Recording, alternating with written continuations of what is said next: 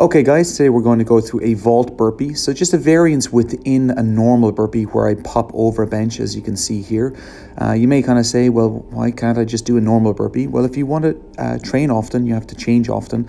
So it's important to vary up the type of movement that you're doing for probably two main reasons. Is one, it just makes maybe the movements that are quite sucky like this a little bit more tolerable if you're not doing the exact same thing the whole time. And plus, if you are doing the exact same thing the whole time, then your body will have adapted to that said movement, and any kind of possible gains from that can diminish over time. So just change it up, guys. Don't do the exact same thing though every single session. You can see I'm staying low as I cross over the bench the whole time.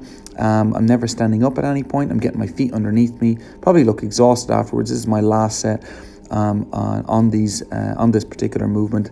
On a conditioning piece that I'm doing. So use it again as an option. So when you're doing this movement, and yeah, put it into your programming. Vault burpees.